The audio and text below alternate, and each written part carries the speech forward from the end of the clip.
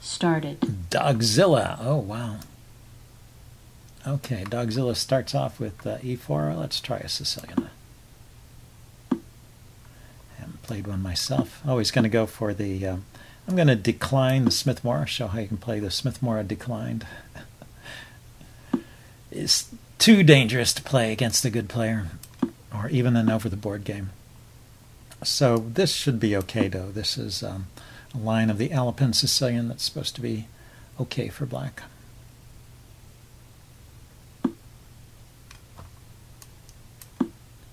White has more space here, so sometimes this can be a bit tricky. But it's the usual kind of... I wonder if I want to take. They don't usually take that pawn. If I take, is the queen going to be a target? Bishop there, bishop there. I don't see it. I want to keep my pawns together. And I want to develop the light squared bishop outside the pawn chain. He can jump into b4 there, and probably will at some point. b5. Maybe I should stop that with a6.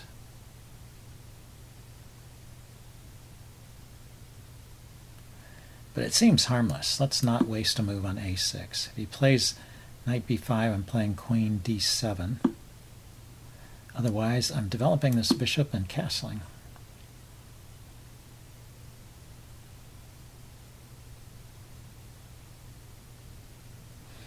Dogzilla, that's higher rated than most of my opponents. We'll see if he comes up with some brilliant tactic at some point.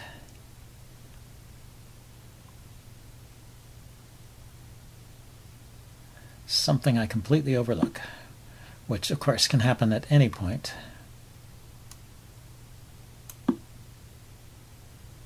He still doesn't have bishop to f4. He has knight here, hitting the queen. He didn't play it. Let's see, knight here hitting the queen, knight takes. Then he takes the bishop, knight takes, queen takes. What's that? That's just a trade of that knight and that bishop for this knight and this bishop. It's just two pieces for two pieces. So knight here, knight takes. If he takes the knight, then I have time to take the bishop. So I guess I'm still okay. And his knight might be hanging too if this bishop gets distracted, but not immediately. Okay, so let's castle.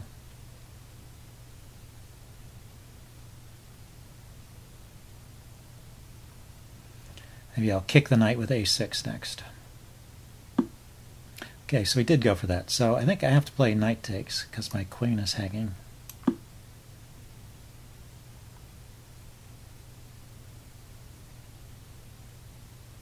And now if he takes the bishop, I take with this knight, and that saves material. So he takes the knight. Now I can save the bishop or I can trade it. Let's trade. That'll get his queen off of this file, and then kick the knight.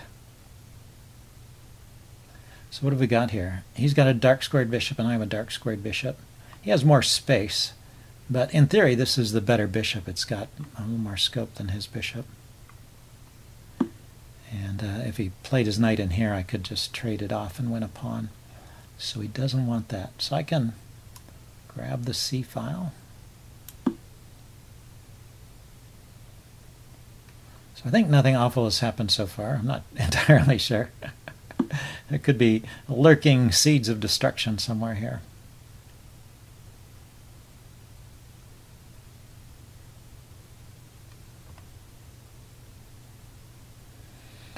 Let's see, if I try to develop the bishop a little more actively with bishop to c5. The knight can't go to f4 because his bishop's covering that. So this knight's not really going anywhere, so it's just going to sit there for a while. Bishop c5. Maybe there's a threat to trade off this knight and then develop a rook to the 7th rank. That would be good for me if I get a rook to the 7th. Tactics on this position might involve this e6 pawn. If he can undermine it, leave me with a weak knight here. Okay, he just goes there with the rook, with the knight.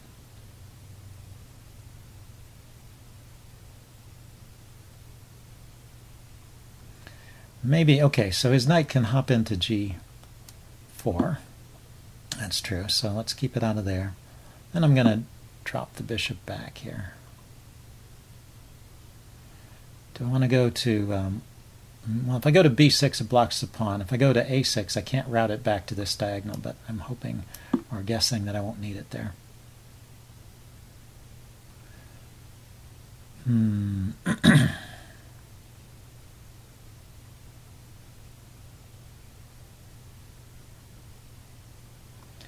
from b8 I hit the pawn. Okay, so he's gone after the knight now, trying to take advantage of this pin. Can I get the queen to a better square?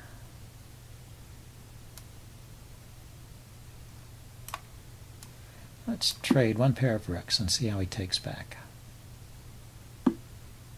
With the bishop, yeah, so he maintains this pin on the knight. How can he exploit that? He can't attack it with this knight. Can't go after it with the bishop. Let's get this rook over here and then unpin afterwards. So queen e7 is what I'm thinking is the next move to unpin the knight. And then bishop to b8 to put a little pressure on this pawn, which is securely defended at the moment, but maybe that's not so great.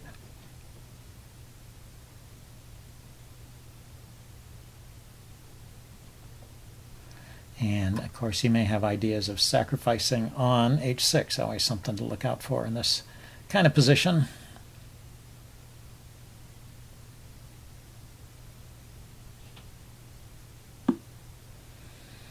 Okay, he's probably going to be pushing the f-pawn forward then, so that's an idea. f4, f5, again undermining this c6 pawn.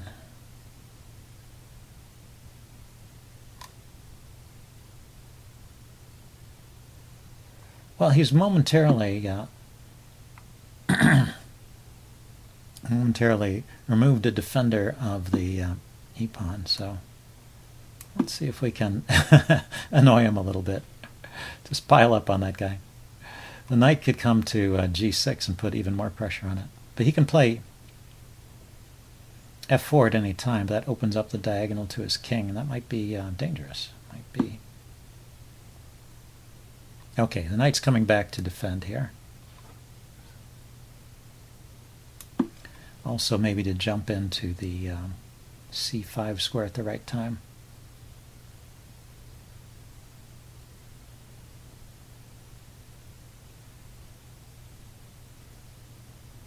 Oh, that also covers c5, so I don't have this check anymore. Okay, the queen's coming over here. That was a pin on the g-pawn to threaten the h-pawn.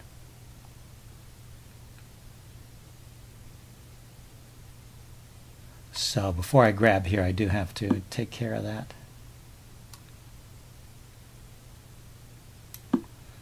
So let's go this way. I think it's safe over here. Now I'm actually threatening to take that pawn. So he defends it. Okay.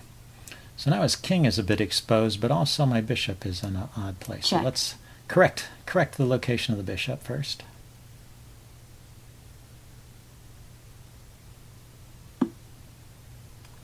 And there's a check here with the queen. What does he do about that? He blocks with the rook.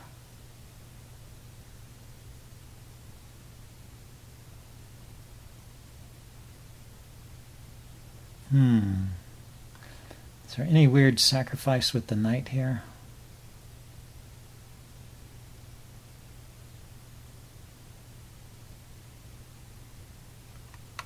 It's funny, that knight there is a pretty good defender, isn't it?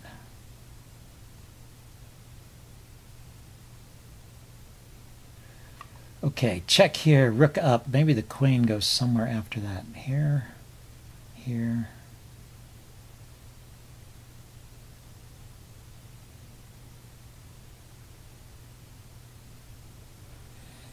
Don't see it. There seems like there should be something here.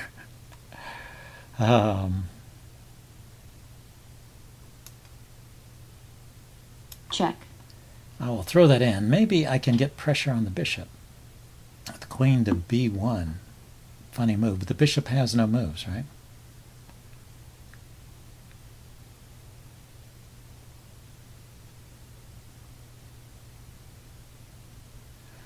But he can bring the rook back to defend.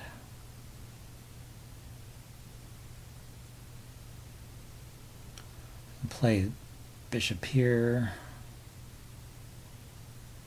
So if the queen just drops back to this square, the knight can't come here and attack my queen. And I can play bishop to e3, it looks like.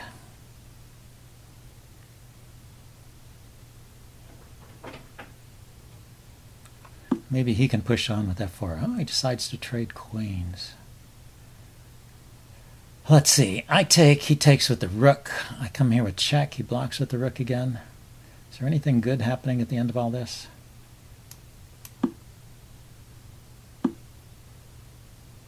Check here. Rook up. Takes. Takes. Bishop here. He has a lot of pawns on dark squares. It seems like there ought to be something, but my knight will take a little bit of maneuvering to get back in the game. Check. Let's see what he does. He does go for that. Okay, can I play bishop here now? He takes a rook. No, that's no good. Check. So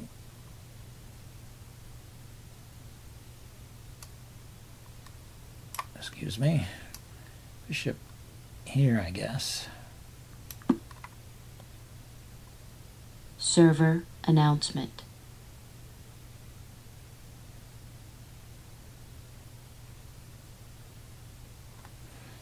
Actually, if he opposes the bishop, oh, you know, that's not even, that wasn't a good idea.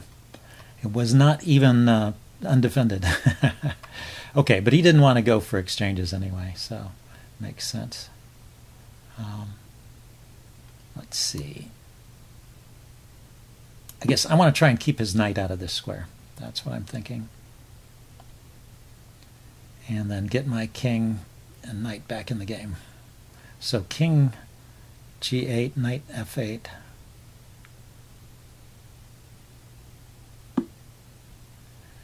Yeah, that's looking good.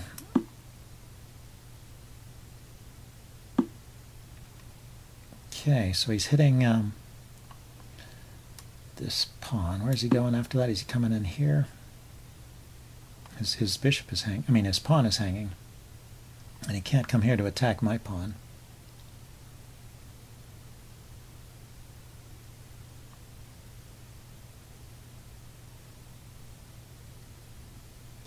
I'm going knight f8 to e7. That's my plan. Then pawn to f6. Yeah, he just went back. So let's go here.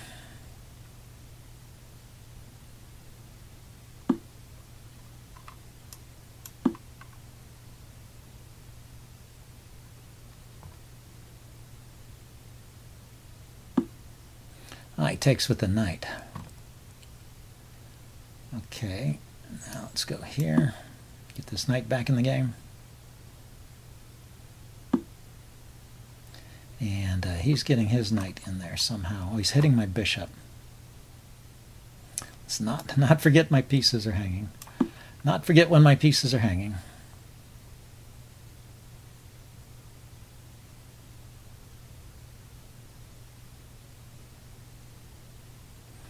Thinking f6 is a move here.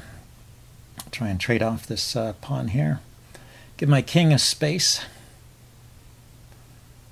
It's somewhat cramped over here. Let's see, 240 to 420, so there's still time. Can he win with just the knights? Maybe. Do I have anything better than trading? I can only go here or back to here. I don't see anything better than trading. And that does free up my king to move. Okay, so this is defended. This is defended. Let's go over here. Get in position to defend these guys. Yeah, it was a wasted move, wasn't it? I could have just pushed f6 immediately. Okay, he's keeping my knight from moving. He's got a check here. Let's take that pawn so it's a weakness I can play against. If he goes here with check, I go to e7. Okay, he's defending that guy. Let's see, can I work my king around? Let's see, if I go here and he attacks the pawn, I can't easily defend it. I have to go back. If I go here, let's just go one step forward then. Try and keep his king from penetrating.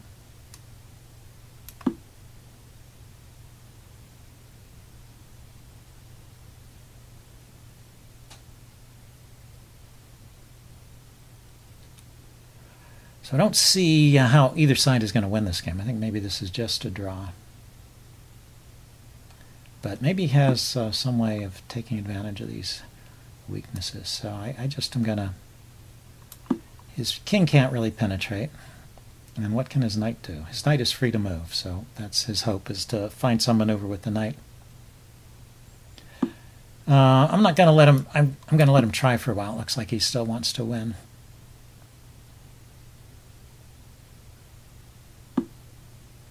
Okay, the king maybe is going to penetrate over here, this way.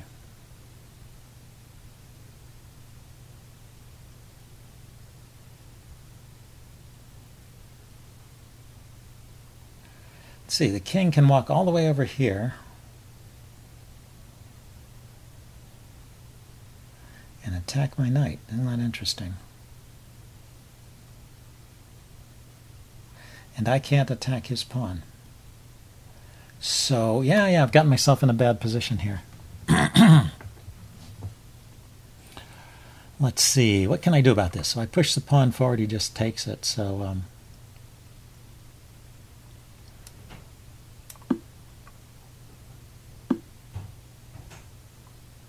let's see, if I take here now, it's knight takes, right?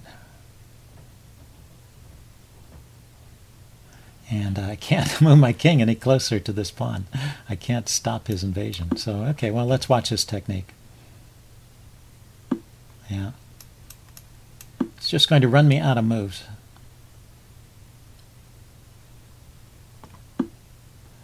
Pretty amazing, really, to notice that winning idea in the endgame from so far away. Okay, so do I have any clever tricks here?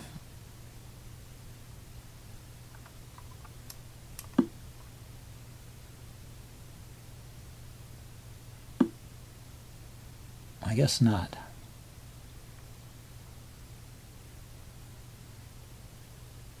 Where can this knight go? Here, it can go check. There he takes it. There he takes it. There he takes it. There he takes it. There. There's only one move. Kind of amazing.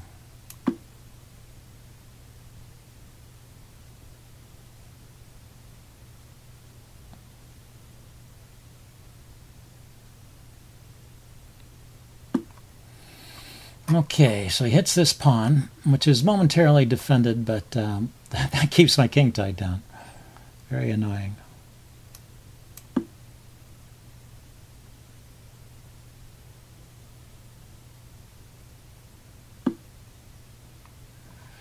So once again, I have no moves. And I can attack his pawn. Check.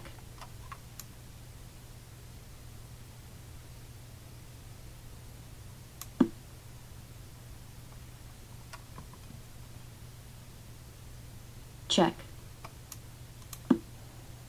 Yeah, so I wasn't losing a pawn that time. I'm just grabbing this pawn. They're still drawing ideas here. One pawn down. It's not so easy to win. And I'm also low on time, so we'll see. I had the black pieces. If I can pull a draw off against a higher rated player. He can save that pawn. That's annoying. Okay, so check here, check back to there. He's always taking squares away from that knight.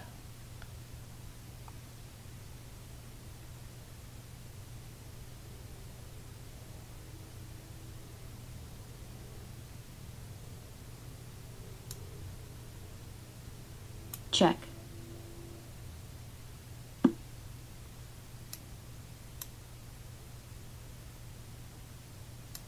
Yeah, that loses. I'm just out of time. But it loses anyway. He takes the knight, and then I can't get back and stop the pawn, so I will resign. Black resigns. Good game. I will upload that and do a postmortem. See you guys later. Bye.